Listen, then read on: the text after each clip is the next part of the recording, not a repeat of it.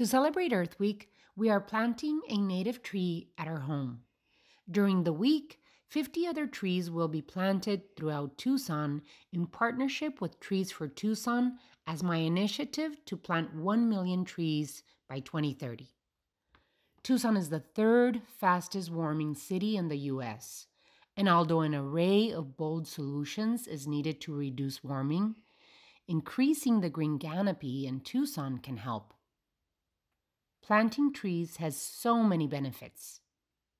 They give off the oxygen that we need to breathe.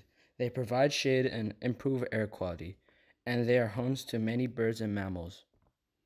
They also make our communities greener and more beautiful, which is precisely what we are going to do today.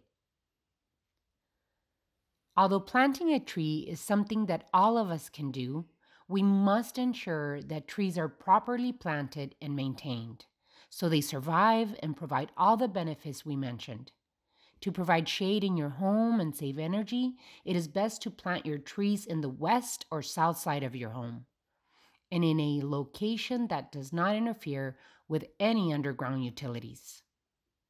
Today, we will be planting our velvet mesquite, and we are going to show you how to properly plant a tree.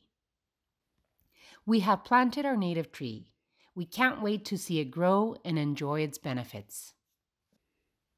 I encourage you to plant a native tree in your community and help us make Tucson a greener and climate-resilient city. Join the Million Trees campaign, plant a tree, share a photo on social media, and tag us at hashtag Tucson Million Trees. We are one. Somos uno, Tucson.